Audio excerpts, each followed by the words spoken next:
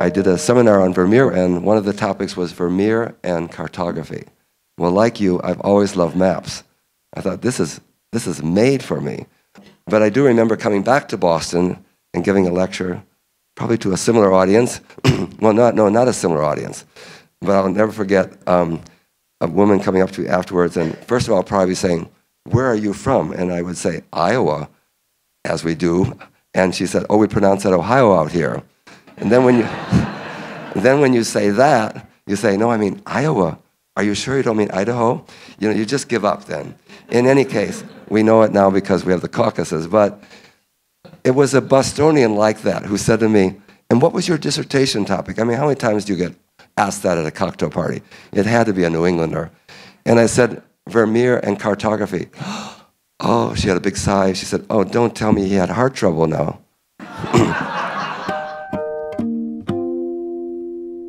Tonight we're going to talk about Vermeer and his love of maps, which I know you have as well. I'm going to take you to the wonderful town of Delft, where Vermeer spent his whole life, 1632 to 1675, not a long life. And this is the great painting in the Mauritshuis, which became the mecca for the Impressionists in the 19th century to go see, particularly how he captured light, this very luminous quality, which you'll see in a lot of his other paintings as well. This was the golden age of Holland, the Netherlands. This was the time, in a way, a forerunner of America, where people came from all over the world for economic freedom, for religious freedom, all these great opportunities, and a real melting pot. In fact, Holland had so little to offer, so it shows you the talents coming together made it. The word Holland comes from the Dutch word houtland, which means woodland, and there were no trees there when most people came in the 17th century. Most of them were cut down to make those masts for the ships that we know sailed the Dutch around the world. In any case, it was a golden age of painting as well. And this is where, for the first time, the chief client of the artists were people like you and me, no longer the church and the state. Calvinism was the dominant religion, but it was the people who were becoming very wealthy through all these new industries, etc., in the Netherlands. And they wanted works that they could relate to. And often they were religious subjects or historical or mythological themes. But what became very popular were scenes of everyday life, which we call genre scenes. And that's what Vermeer became a master at, capturing these moments in our everyday life in such a beautiful way. He really made it a perfect world. And I think one thing you'll see when we study the maps in his paintings, how much he edited his works. It isn't just as he saw it. He would craft them very carefully. He also used very expensive pigments. He wasn't, it appears, painting for the open market like a lot of artists were doing. He seems to have had his clients that he could have spent many, many, many hours on one individual painting. And these are the kinds of paintings he did of the working class, the wonderful milkmaid, the painting that is in the Rijksmuseum, becomes sort of a symbol of Holland. And he's edited this so carefully that you just almost can hear the trickle of milk coming out of the picture there. All of your attention goes on to the focus, which is the focus of that young woman there, so carefully crafted. Or the same thing in this great painting from the Louvre of the lace maker. And he does not give us a literal image. In fact, I almost hate to tell you, but he has exaggerated the head of that woman. Her head is going up to get a more beautiful design. Think about it. It doesn't really make sense three-dimensionally, but two-dimensionally it does work well. And this is the crafting of his works. And I should point out right from the get-go that many of these works are rather small, some only this big. Well, Vermeer died in 1675, as I mentioned, and from then on till the middle of the 19th century, few people knew of him. You do find his name in auctions when his works are being sold, but he was not the household name he is today. The person who first put him on the map for modern times is Torre Berger, this art historian, Frenchman in Paris, who started collecting his works. He owned those 3 works that you see on the screen next to a photograph of him. And he published the articles that really made the world look at these works. Now, there are not many works by Vermeer. When he was first published in the 19th century, they thought they would find many, many more. Some of you are probably aware of the Van Meegeren scandal, where Van Meegeren imitated Vermeer, was caught during World War II. Some have come to light, but not any in recent times. In fact, there are only about 34 paintings by Vermeer. Now, probably the beauty of him being discovered late is that a major portion of those are in America. That's because the Americans had the money during this great industrial boom when we were creating our great collections, our museums, etc.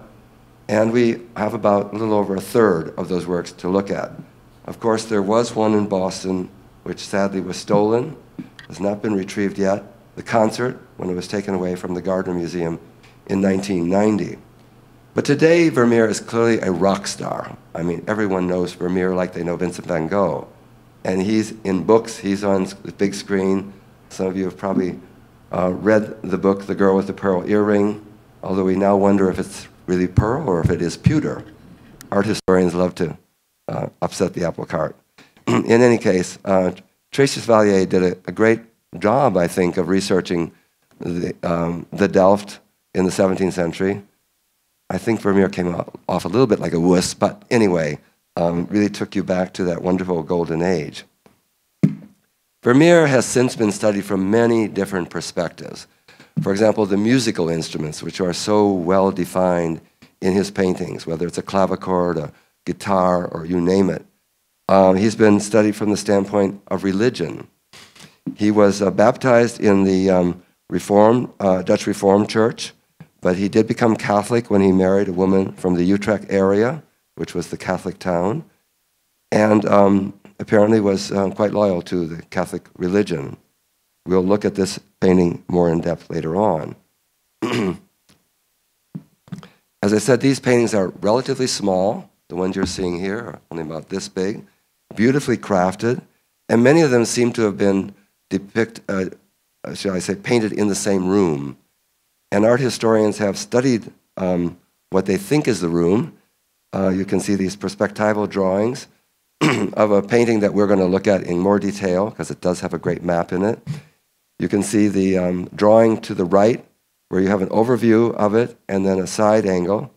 And this is quite important, as you'll see later, because it shows you very clearly that the map, which seems to be right over the head of the girl, or the young woman, is actually about the same distance as that woman is from the man. This is an early work by Vermeer, and he seems to still be finding his way. In fact, before I did my research, some people identified that map as an atlas map, and you'll see it's much bigger than that. Another area that's gotten a lot of attention of late is the, I should say, optical effects that we see in Vermeer's paintings. Take, for example, this really small painting at the National Gallery in Washington, D.C. If you look, for example, at the highlights on her pearl earrings, or even her lips, or the finials of the chair, these are highlights that you might associate with photography. And so there is this thought that did Vermeer actually use the forerunner of the modern camera, the camera obscura, which literally means dark room, where if you go into a dark room, you put a hole in the wall. What is outside will be reflected upside down on the back wall. And of course, if you start introducing lenses, you get a sharper image. And we know that they were working with lenses. Anthony van Leeuwenhoek, who invented the microscope, was a close friend of Vermeer. They're born in the same year. Their name is entered in the church document on the same page. A person who's really run with this is Tim Jennison. You may know him from the full-length feature movie Tim's Vermeer, where he made a copy, shall we say, of the painting on the left, which is in the Queen's collection in England. And Tim Jennison would be the first to say he is not an artist. He was a software engineer who made a fortune and had so much money that he could literally create a studio in Texas, create the musical instrument in this painting, all of the things, and set it up like Vermeer would have seen it. And then had people pose. And over a year, created this painting using not necessarily a camera obscura, but a mirror device. And I'm showing how Vermeer got these luminous effects. This is still up for a lot of debate, but here you can see his work compared to the painting in the Buckingham Palace. In any case, Vermeer was certainly aware of the camera obscura. One of my colleagues who was at the National Gallery, who has been there for a long time and did one of the big Vermeer shows, Arthur Wheelock, when I was at BU, he was at Harvard working on Delft and the optics, use of optics, and he would probably say that they were probably more imitating the effects they saw through the camera obscura. In fact, it'd be very hard to get into a dark box and paint a picture. Not only would you have to stand on your head, but the colors wouldn't match when you took them out into natural daylight. Anyway, a lot to think about there. And of course, the maps. I'll never forget when I was at Boston University, Susan Koretsky, who was my professor there, who's still at Vassar College, her alma mater. I did a seminar on Vermeer with her, and one of the topics was Vermeer and cartography. Well, like you, I've always loved maps. I thought, this is made for me. And I took it, and then had the opportunity to go to Holland for a week after that semester and found one of the maps in his paintings and thought if I can do that in a week, what I could do in a year, and then got a Crest Fellowship to do that. But I do remember coming back to Boston and giving a lecture, probably to a similar audience. Well, not a similar audience, but I'll never forget a woman coming up to me afterwards, and first of all, probably saying, "Where are you from?" And I would say, "Iowa," as we do. And she said, "Oh, we pronounce that Ohio out here." And then when you say that, you say, "No, I mean Iowa. Are you sure you don't mean Idaho?" You know, you just give up then. In any case, we know it now because we have the Caucasus, but it was a Bostonian like that who said to me, "And what was your dissertation topic?" I mean, how many times do you get asked that at a cocktail party? It had to be a New Englander. And I said, "Vermeer and cartography." Oh, she had a big sigh. She said, "Oh, don't tell me he had heart trouble now." Anyway, it was actually Tory Berger who was the first to comment on what he called Vermeer's mania for maps. And maps do appear in about a third of his works of art. And all of these maps and pictures coincide with the great age of Dutch mapmaking. I know you're well aware of that. It was an amazing time for the Dutch, who were literally charting the world. It's just incredible to think about going out on these ships, not knowing if you're ever going to get back, going way around the world. I think the only thing that we can equate it with is probably what we're doing in outer space. And I don't think we're aware of what we're doing out there. You know, zillions of miles away. We collect some of that photography at the Worcester Art Museum. And when our curator tells me the number of light years or whatever, I just want to go home and take a nap. I mean, it's just unbelievable. Well, somewhat similar in 17th century Holland. Their ships were all around the world, bringing back information that made these great maps that we see the map makers using here. And of course, Amsterdam became a major city for the production of maps. Now, a lot of this information was under lock and key. As some of you know, they talk about discovering a river in Africa in the 18th century, and we know that the Dutch knew about it in the 17th century. It was on one of the Dutch East India maps, but it was under lock and key. They were everywhere around the world. Here, for example, you can see in Indonesia, Batavia, these great colonies which the Dutch had, or up into the Arctic. And these are these great paintings that would be done at the same time, bringing the world home. This wonderful aerial view of Amsterdam is like a map. I mean, you think they had airplanes back then, but they didn't. In fact, they couldn't build tall buildings in Holland because much of the land is reclaimed from the sea. And it was when the city hall was built in the 17th century, it was called the eighth wonder of the world. It was amazing. But they could only do that by putting a lot of pilings underneath, sort of like Boston, actually. And I like to show you this aerial view of Holland, of Amsterdam, not only because so many of the maps were produced there, but also because so much of that land was reclaimed from the sea. And that's important because that contributes to maps getting out of date very quickly, just as the information coming from around the world. Adding new information, maps get outdated quickly, and that's something we'll focus on when we're looking at Vermeer's maps. Well, one of the areas that I've done a lot of work on is wall maps. And very sadly, there are very few that remain today. Some estimates maybe only well over 50 well preserved, and most of them are not preserved well. This is one that I located in the Sacramento Library in California, and only one edition at the time known, Peter van der Keer's wall map of 1611. And a talk that I've given some time ago is, in many ways, these are like the World Wide Web that we know today. Because if you go back and look at them, you have the world there, but you have all these windows all around the map, taking you into different countries, showing you the people, showing you their capital cities, etc. A great resource. Almost like maybe when we were growing up, a home set of encyclopedia. But of course, we now have our computers and our internet that bring the world to our desktop. As I mentioned, Vermeer capitalized on map making as a subject in his paintings. He wasn't the only one to use maps. They appear in many Dutch pictures. In fact, that was my dissertation, to focus on all the map makers, all the painters who used maps in their paintings. But no one does them as detailed and as specifically as Vermeer. Well, let's start with one of his earliest paintings. It's a painting that many of you probably have seen at the Frick Collection in New York, The Officer and the Laughing Girl, an early work. And there you see on the back wall this large map that looks rather small because it seems to be closer to the woman in front of it. You could identify this map by just looking at his painting, because there's a Latin inscription that close up you can read, and it says, "New and accurate map of Holland and West Friesland." But many people today might not recognize Holland and West Friesland. Why do you think? North is not at the top. North is to the right. North at the top is, after all, only a convention. If mapmaking would have taken off in Australia, we'd be looking at ourselves from the bottom up.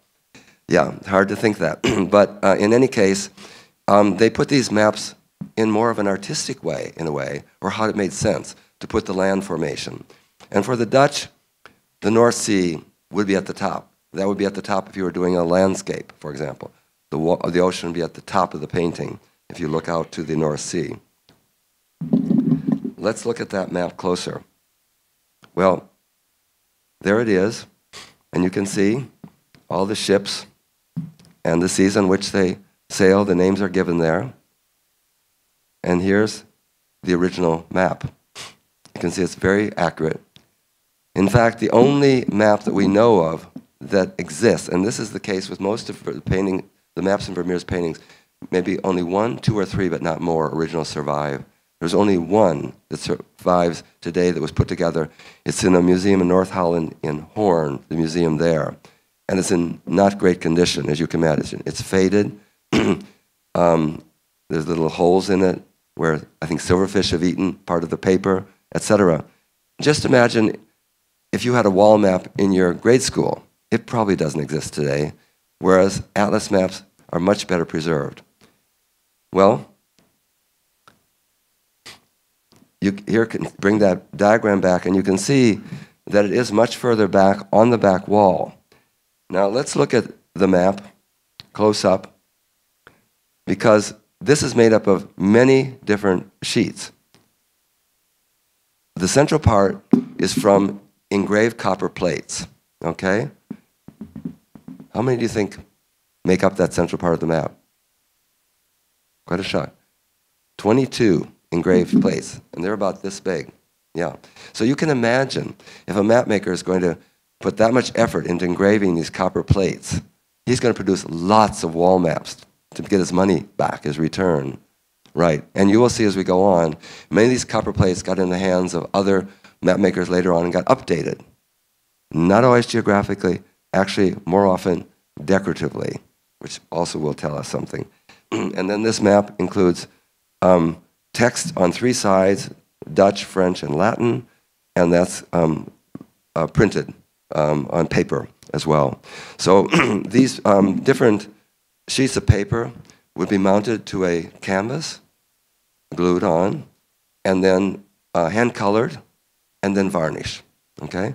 And often put on rollers. And the reason for rollers, you could roll them up, but also the rollers would keep it away from the wall, so humidity in that would not be so much a factor. Is there anything else you might, as map people, notice about that wall map? It's something that I commented on early on in the 70s, but no one had ever thought about it, and it just amazed me. The land is blue. I don't think ever does the mapmaker use blue for always for the water, not for the land.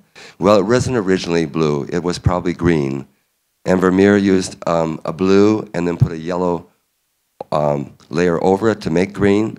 But over time, that yellow that he used was rather fugitive. And we see this in a lot of Dutch paintings. We see it in one of Vermeer's 2 outdoor scenes. For example, the little street in the Rijksmuseum. If you look at the foliage there, you can see that it's turned blue. It was originally green. We call that blue sickness. You see it in a lot of still lifes from 17th century Holland. Well, Vermeer used this map another time in this painting at the Rijksmuseum. And you can see here, the map looks entirely different. In fact, you may not think it's the same map, but trust me, it is. I've scrutinized that painting, and you can even see little wrinkles and folds that he captures on the paper surface that correspond with the other painting. Let's bring the map back. And one of the reasons it looks somewhat different is only about half of the map is showing. But he's orchestrated it in such a way that it's now reduced to ochre tones that complements his blue and yellow scheme that is so popular in many of his paintings, just like this rectilinear design is so such a favorite of Vermeer. It's this map that he used a 3rd time. Can you find it? It's off to the left there. Here you see it. You're seeing the lower right portion. Actually, it's on a stained wall. You can see the stains coming down. And here you have a woman not reading a letter, but about to, receiving a letter under a landscape and a seascape. Now, one questions, did Vermeer own this map? Because if you think about it, it's in one of his earliest works, about 1657. It's in this painting from mid-career, and this one toward the end of his career. Well, in fact, we don't know if he owned it or if he borrowed it. And there is an inventory done of Vermeer's estate when he died in 1675. It doesn't mention any maps, no cartographic material. But it does mention a lot of paintings by other artists as well, because he ran an art shop. And here to show you a small sketch by Jan Vermeer, a Haarlem painter. You can see in this shop, which is something you might find in Sturbridge Village today, where they sold everything, a general store. You can see they're looking at paintings on the wall. They're selling everything from fabric to you name it. And up on the back, you see cartographic material. So Vermeer could have bought and sold maps. Another map of the Netherlands, and this is the first one that I was able to discover so many years ago now. This is a painting in the Metropolitan Museum in New York. I still remember seeing this in one of my readers in grade school, and I loved Dutch painting then, I guess, but I always wondered if that map could be identified. It looks so real, so specific. Well, it is a real map, and here it is, and it's the Netherlands. It's the north and the south. This is showing north to the right, and of course, the Netherlands is a very interesting country at this time because the southern Netherlands, by the end of the 16th century, remained loyal to Spain, Catholic, whereas the north, through the 80 Years' War, broke away and became Protestant and became the new Dutch Republic, the 7 provinces versus the 10 provinces from the south. Now here's where we get to see, and you can see how specific it is. You can identify the map mainly by the cartouches. But if you look there, if you look closely, you have what we call in art history some pentimenti. The singular is pentimento. It comes from the Italian word pentire, which means to repent or change your mind. It's basically when an artist covers up an earlier design because he wants to improve the painting.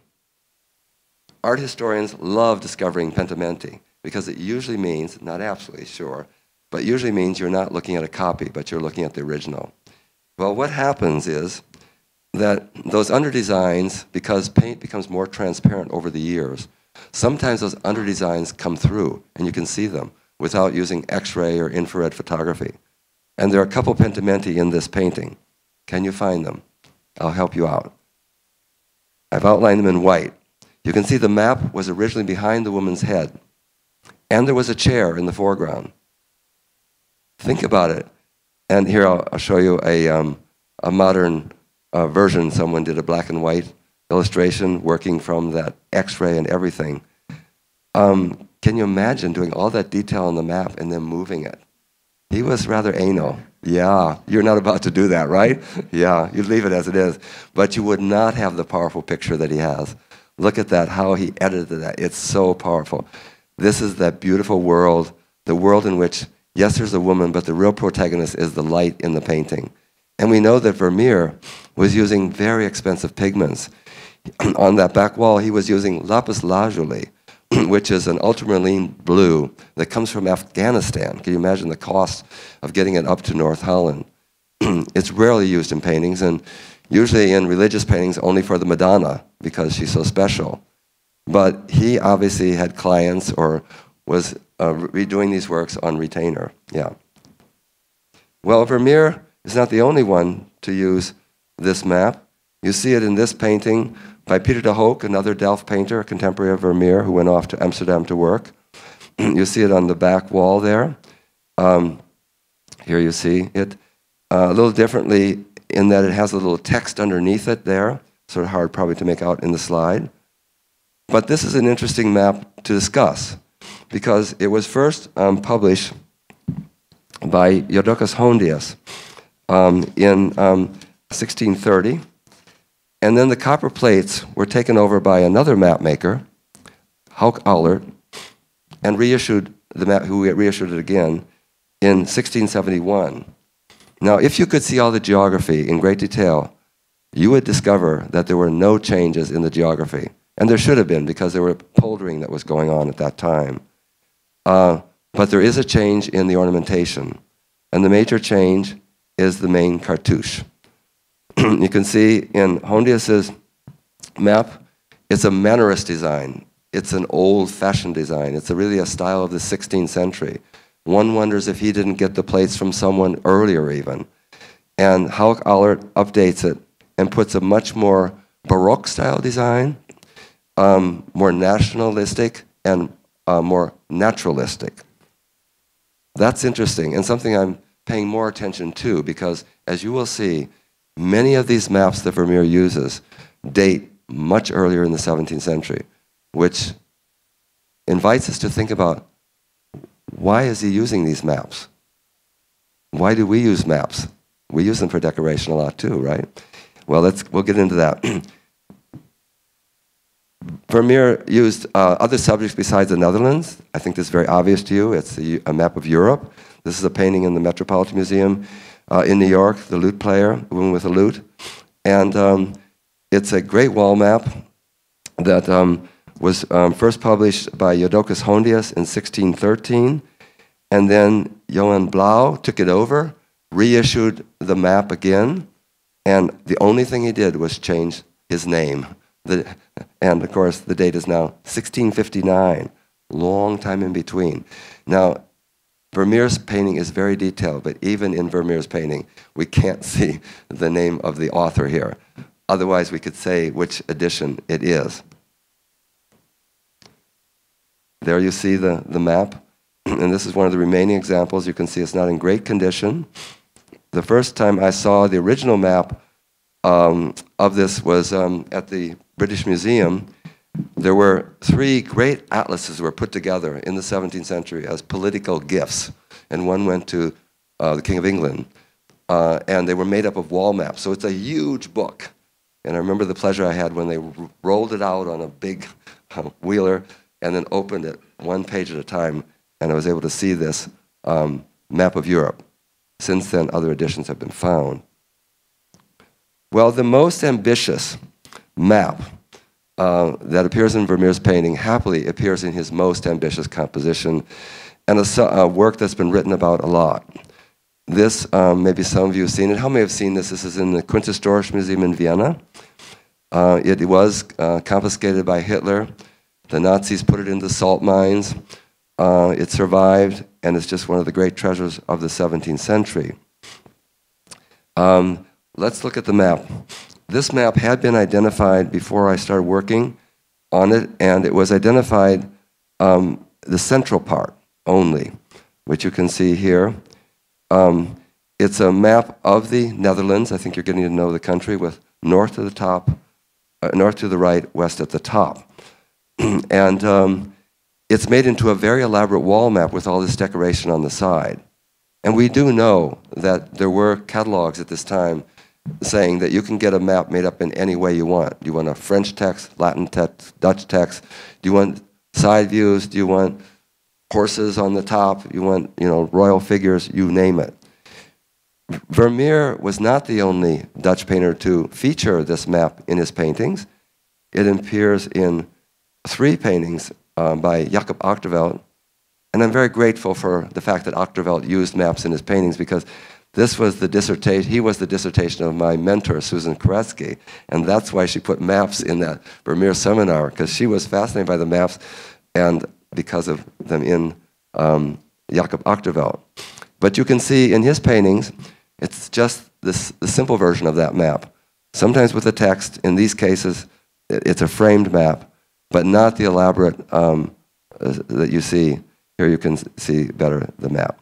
But let's go back to Vermeer's painting, and we're going to reconstruct this map. In fact, it says something about Vermeer's detail, that through his painting, I'm able to reconstruct a lost wall map, a map that doesn't exist in its entirety anymore. In any case, I did do research and put that all together, and then my colleague in Holland, some of you may know, Gunther Schilder, who's done tremendous work in Holland, the great specialist on Dutch cartography. Many years later, he found, I remember so well when he probably didn't email me then, but sent me a letter. I found a version of that map in Skullcluster, Sweden, in a drawer. I'm going to show it to you. One, to show you how much these maps have suffered. There you see a black and white photograph of it. It's in pieces there at the bottom. What I couldn't wait to see is the town views.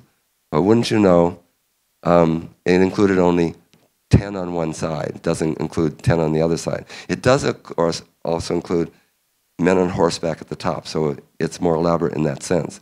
That map has since been restored. You can see it here. But thanks to research, it was able to put together all the town views on the side, thanks to the detail of Vermeer's painting. Let's look at that central part more closely, because rather fascinating. It's made up of 9 sheets printed from a copper plates. We're going to focus on this one. It was just my pure luck when I was doing research one day at the University of Amsterdam Library in their map room, and I came across the map, the sheet on the left, which is the only sheet we know of from the original version of this map. And it's by the Jan van Deutekamp. And look at the date, 1594. Now, Klaus Janssen Visser takes over those copper plates and produces a map, we think about 1630, okay? And the interesting thing is that the only difference between the sheet on the left and the one on the right is the cartouche. No changes in the topography. Yeah, and you'll see that the cartouche on the right is much more nationalistic with its lion or Leo Belgicus, the symbol of all the 7 provinces, and naturalistic, whereas you got all that strap work, much more mannerist in design. Now, this would not affect us so much because we'd say they're both good looking, but the work on the left would have been considered very old-fashioned by the 1630s. Think about if you were living with material that your grandparents had on their walls. You'd probably want to update it a little bit. If it's an old master painting, you would keep it, I'm sure. In any case, we're going to look at another cartouche, and it's up at the upper left corner. Look at it in detail here, because it tells you a lot about map making in the 17th century. It was both a science and an art. You can see the science part represented by the woman holding a measuring stick, a compass, etc. And then on the right, you see a woman with a palette, a painter's palette, a maul stick to steady her hand, and then also a sheet with a town view on it. Not so different from the town views you see on the sides of the map. So it is so wonderful that in Vermeer's most complex and one of his largest paintings, that he preserved for us this great map from the 17th century. Well, this map might have been featured in another painting, we think, and that is this painting. You don't see it today, but it probably was in there originally. And X-rays show, as we can see on the left here, there was a map behind that woman. And even in spite of all the detail that went into it, he painted it out. Again, the maps tell us a lot about his editing. And here I'll bring back that map here. You can see, I think, make out a little bit the town views on the left, or bring back the reconstruction that I made. You can see it there. Here again, if you look at the painting, you can see he not only got rid of the map, but he also got rid of the musical instrument on the chair. This is the beauty of Vermeer. I'm always remember one of my teachers said, if I had more time, I'd write you a shorter letter. Editing, editing, reduction, reduction, that's where you get to the beauty. As I tell my students, writing is difficult, but it's only the right word in the right place. Yeah, don't use so many words. Vermeer, that's the beauty of his paintings. Well, one might wonder about the maps in his paintings, are they more than just decoration? We do know that many art historians have talked about, not just Vermeer, but documented that many of the background objects are symbolic in these paintings. Take, for example, this painting by Vermeer in the National Gallery in DC. There's a woman holding a balance, and immediately behind her is a painting of the Last Judgment. I think anyone could make the connection between the two here, that he's making a comment on the idea of justice and also temperance. The Dutch used paintings to teach. Calvinism permeates these paintings. They suck you in with a very secular subject, and it might be a subject like a bordello or a whorehouse, and they'll teach you about moderation in all things. This is how they worked.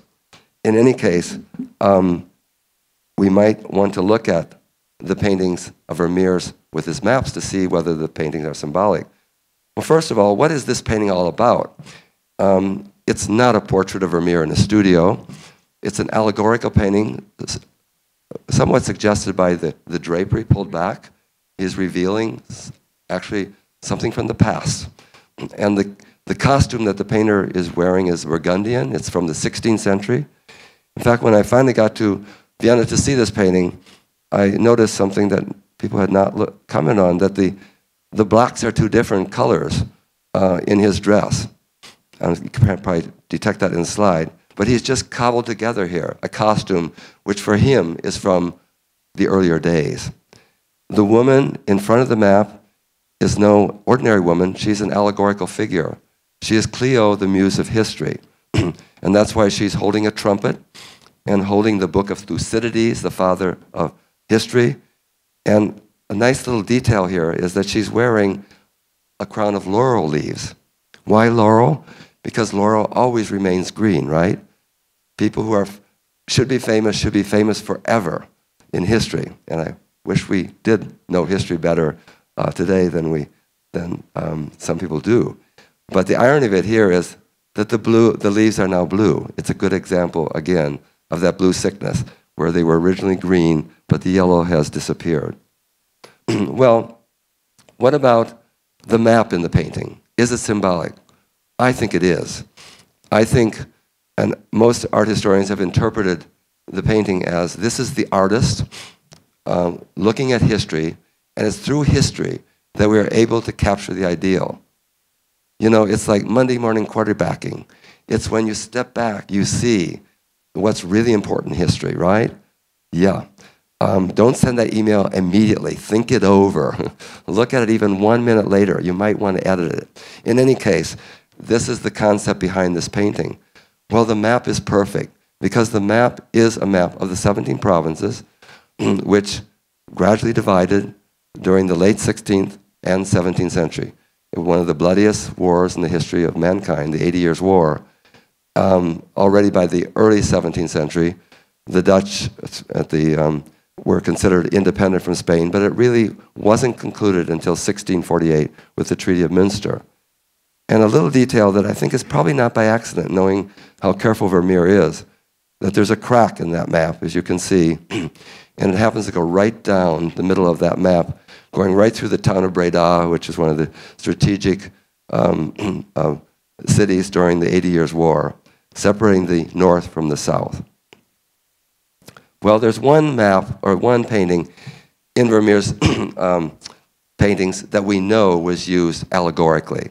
And this is an allegory somewhat similar to the one you've just looked at with the curtain separating it from us. It's called the Allegory of Faith. It's at the Metropolitan Museum of Art in New York. And I know the next time you go there, you're going to scrutinize that globe, as I have. And Vermeer here, who was Catholic at this time, basically followed a recipe book. And these books that painters use would tell you how to depict an allegorical figure.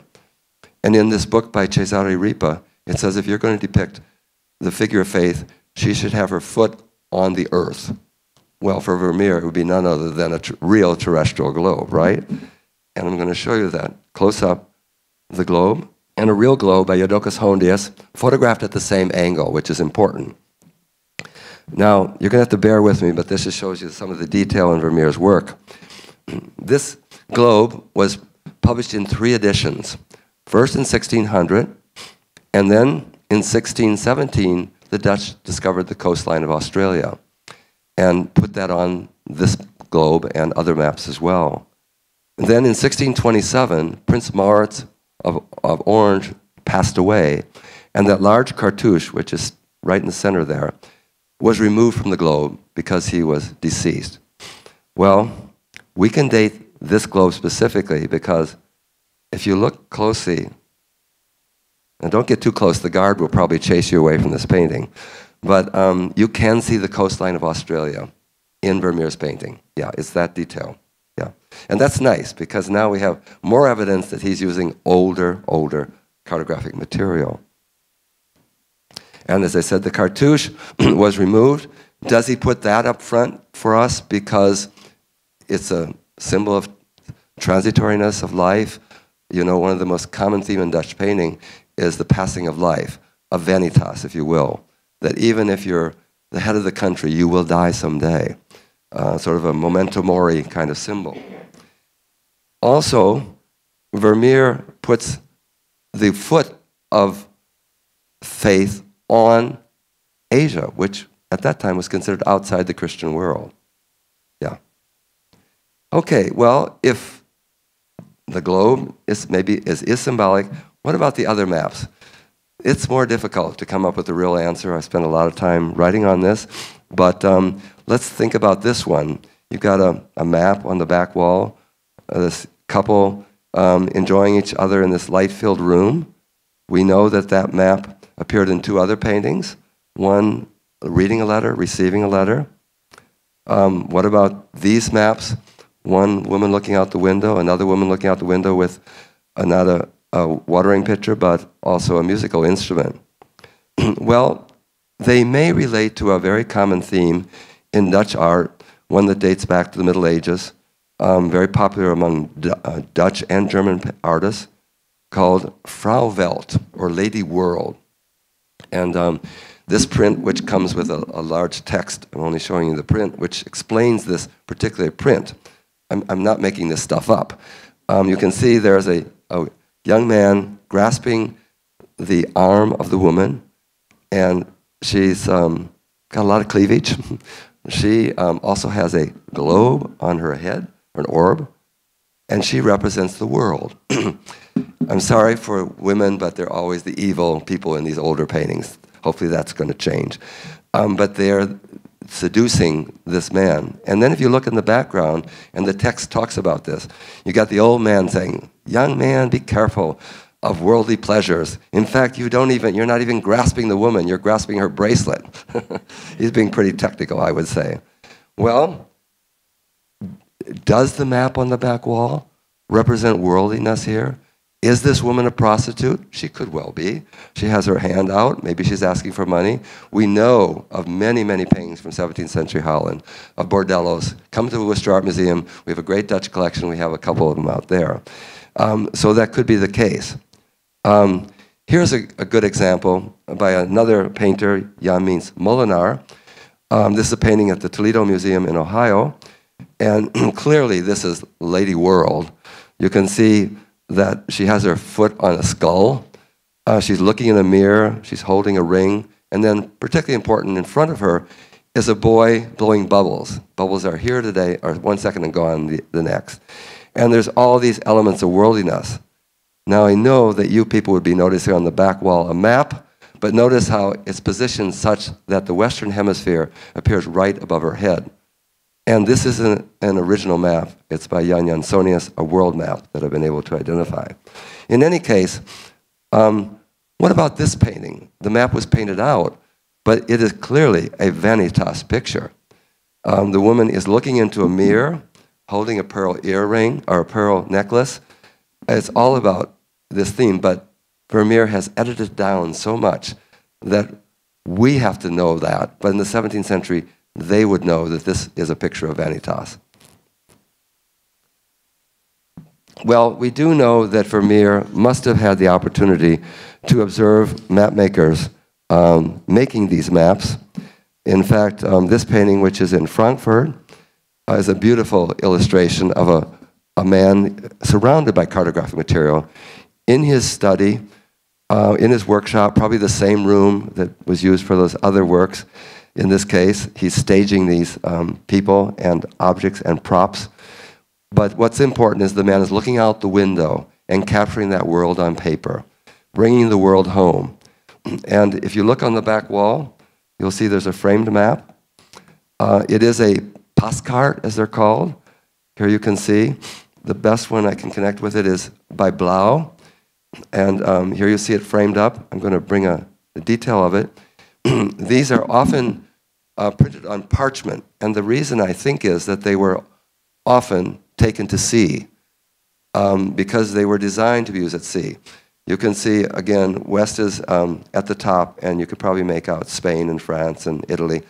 And the only thing that's really recorded on this map are all the coastal towns, and then all those rum lines that enabled people to navigate themselves around the Atlantic and the Baltic and the Mediterranean world. Well, we do know from these catalogs that they promoted these maps for framing and hanging up in your home. And you can see, if you look closely, this has tacking edges all around it. So it would be probably like the one in Vermeer's painting with a black frame around it. You'll notice on the back wall there's a terrestrial globe. No surprise, it's the same terrestrial globe that we saw in the Allegory of Faith. But now you can see it's not with the cartouches tortoise, and it's now in a stand, treated like a scientific instrument. And interesting enough, you have the East Indies facing us. Very important to the Dutch with their East Indies companies. Well, another painting by Vermeer that we're quite sure were pendants when they were painted. They may not look the same because the geographer, and I know many of you saw this recently because it was at the Boston Museum of Fine Arts for the Class Distinction show on loan from the Louvre. I first saw it in the Rothschild collection in Paris. I will never forget that because I had to go there to see the original, of course. I was graciously welcomed into this home. I remember my Dutch family who I was living with said, "Do you know that Rothschild is like Rockefeller in America?" Yeah, okay. But what I did learn is that to get a detailed photographs of that globe, I had to use their photographer. And I think I spent most of my fellowship getting photographs of that particular globe. In any case, I was able to identify the globe. Before I leave this painting, I should tell you that this painting still has a very discolored varnish on it. I don't know if any conservator or museum will venture to clean it, but I think the two robes were originally the same color blue. It's probably the same man. There have been efforts to identify the man. Some people say Anthony van Leeuwenhoek. It could be just a neighbor of Vermeer. We don't know. It's probably someone who was willing to stand for a long time, in any case, or sit for a long time. But here we see it close up, and here you can see the globe. I was fortunate to get the photographer to photograph this Hondius globe in the same position. You can make out the constellations there, the Big Bear, for example, or Lyra, etc. And if you look, you can see that the globe is surrounded by other instruments, such as the astrolabe at the foot of it, and then there's a compass on the table. Let's bring that up in detail. But what may surprise you, and it's only to Vermeer's credit, not to mine, that I was able to identify the book in this painting. Not difficult to do, actually. I came back from a year of research in Holland, and I was waiting for a book at the National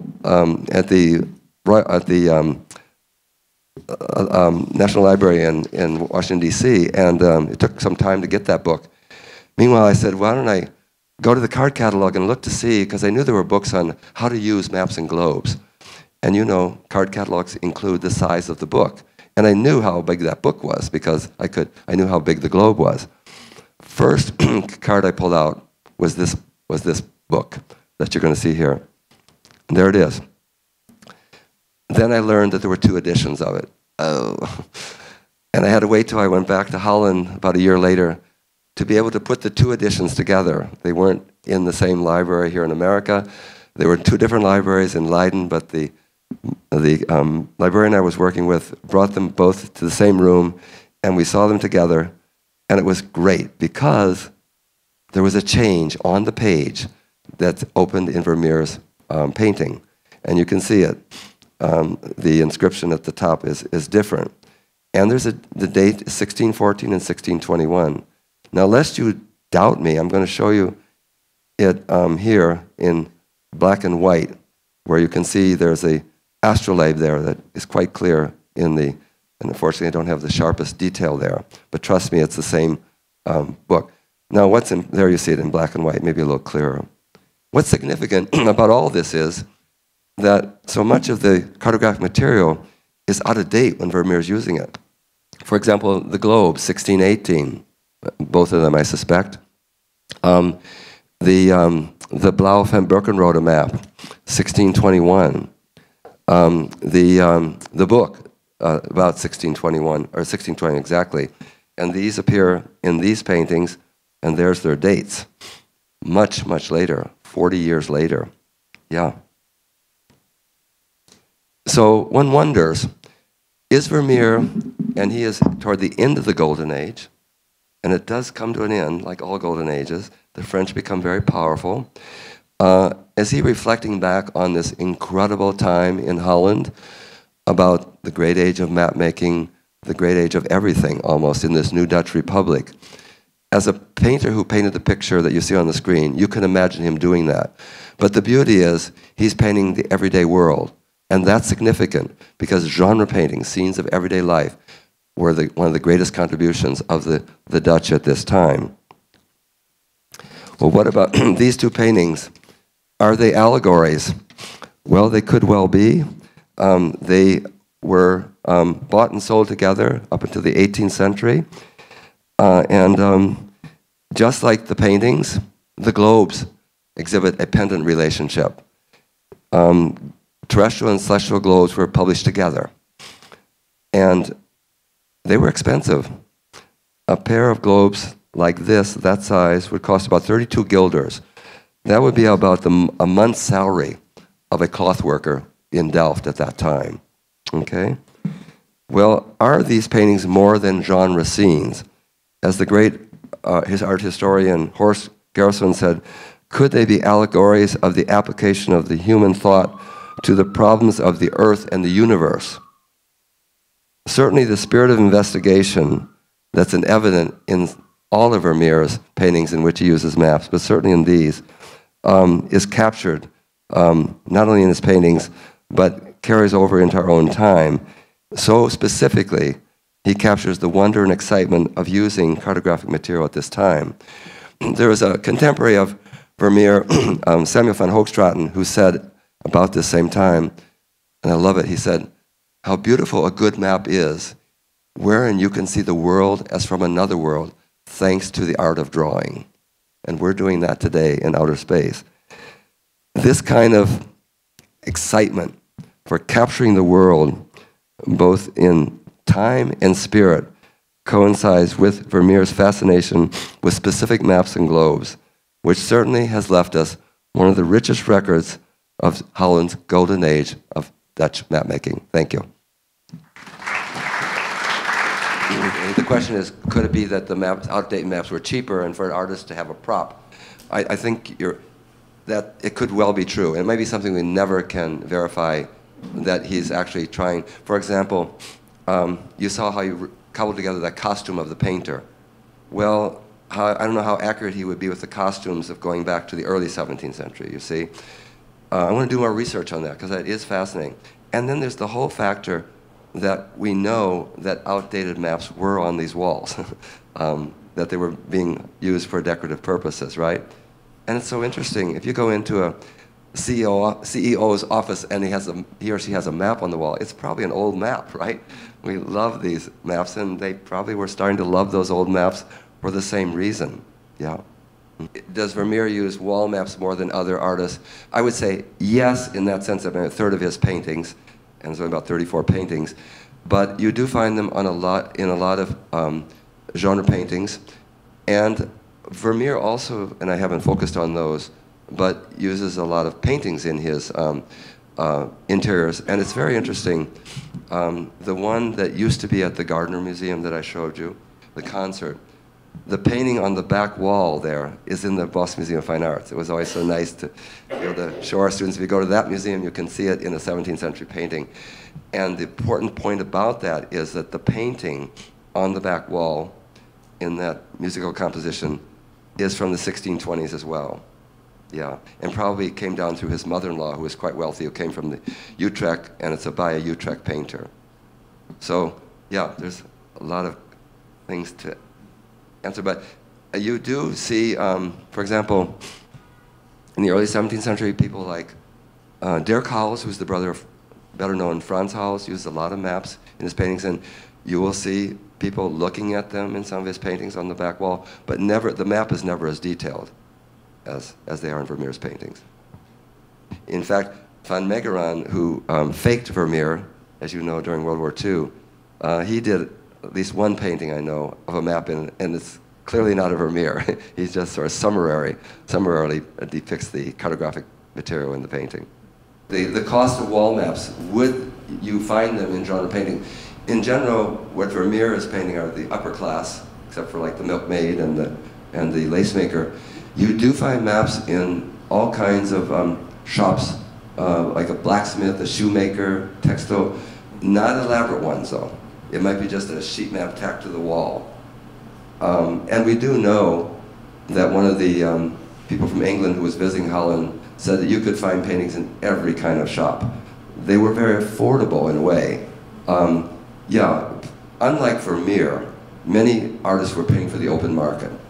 And you know, they weren't cheap, but I mean, you could buy them for 3 or 4 or 5 guilders. What we say, 32 guilders was the salary of a worker for a month, a textile worker. But you could buy paintings for 5 and 6 guilders, so you could have a painting. By the time Vermeer is painting, the Dutch are so rich that you could get a client and not have to work for that open market. And the beauty of that is that you could use expensive pigments, and you could spend more time. You could edit. You could paint over the map and start over again.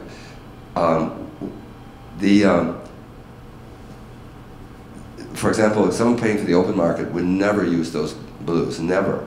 In fact, most of the paintings we're selling very cheaply are really earth colors. Umber, it may look more colorful than it is, but when you look at it, it's mainly brown tones. Yeah. This has been studied from many perspectives, Vermeer's patronage. It was Michael Montius, the economist at Yale University, who did incredible research in the archives in Delft. It was almost an embarrassment to the Dutch because they had scrutinized those archives, but he went in as an economist looking at, you know, inventories and all that, and was able to find that 21 of Vermeer's paintings, that's more than half, were in one family in the 18th century. Now we can't verify that that family commissioned all those. In fact, we can't say that. But it sounds like, you know, he was very coveted as far as people loved his work and were willing to pay high prices. You know, he had a tough life. I mean, he had 11 children. His wife gave birth to, I think, 16 children or more. But, you know, paying the baker's bill was quite a problem. And we know that he was sought after. The famous man from Paris who went to Holland, Montconi, to buy Dutch art, went to The Hague and then went out to Delft to find Vermeer. And he couldn't find Vermeer, but he did see a painting that was owned by the baker. But people were seeking him out. Yeah. But still, his wife, you know, was struggling when he passed away. Yeah. Any other questions? Okay, well, thank you very much. I really appreciate your attention. Sorry.